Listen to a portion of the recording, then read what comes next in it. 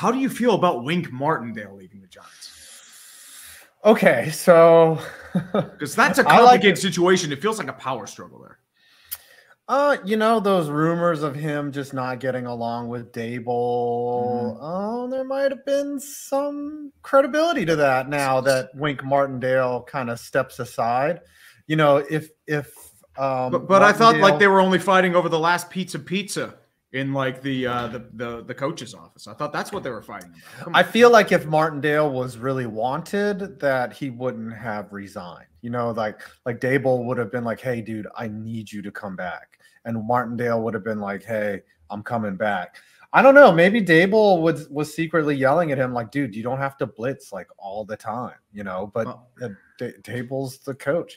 Now that if you think about it, they did actually fire a lot of his assistants, which forced the resignation because they couldn't actually fire Martindale. So I think there was a power play maneuver happening there. That's why I figured I'd get your ask your opinion on that because, as I said, it's a very murky situation. Yeah, but Bobby Johnson needed to go. Well, no, he was the O-line coach. Yeah, they got rid of a lot of parts, but the thing is like, yeah, if you're gonna say which unit was the best on the Giants this year, definitely the defense was. Like Okereke became a stud.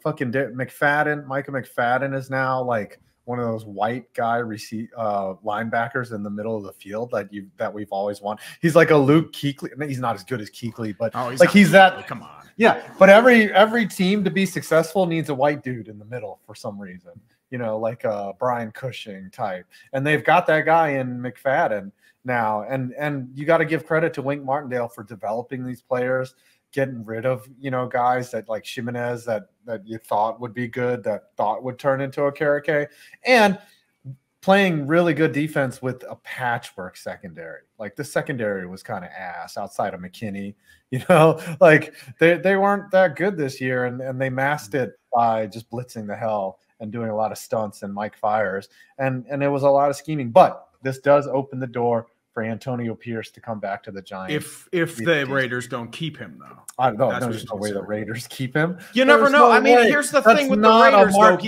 though. He's building an identity with the team, though. I mean, the tactics can be questions, but like with Antonio Pierce, they feel more like the Raiders than the Raiders have in a very long time.